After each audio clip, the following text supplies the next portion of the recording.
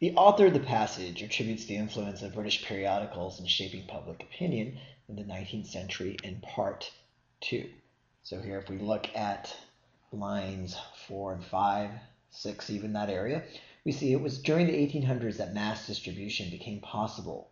An explosion in periodical readership occurred, vastly increasing magazines' opinion-shaping powers. Key part here is mass distribution.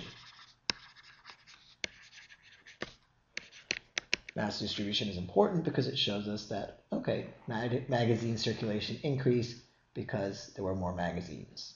Mass distribution. Now we can go through the answer choices, and we're going to arrive at answer choice C, which says changes in the way in which magazines were distributed. And what is that way? Well, they were now distributed on a mass scale. So C is our answer. We do not want to get trapped by some other answer choices here. So if we look here at answer choice B, it says an increase in the relative number of readers from the middle and upper classes. So we like B at first. You see how it says an increase in the relative number of readers.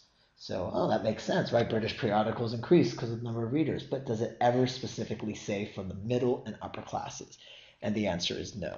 And that's why B is wrong, because it makes the mistake of adding this extra information about the middle and the upper classes. So again, the answer is C.